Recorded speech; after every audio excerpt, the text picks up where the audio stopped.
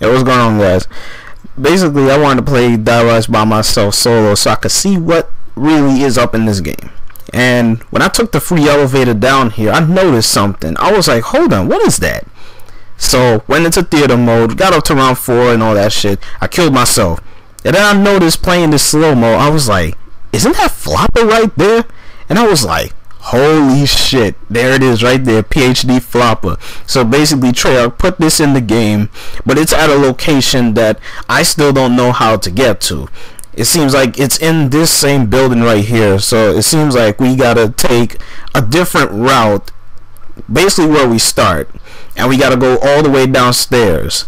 It seems like that is probably the way to get to PhD Flopper, and basically we could dominate these zombies. So I just want to let y'all know about that, guys. PhD Flopper is in Die Rise.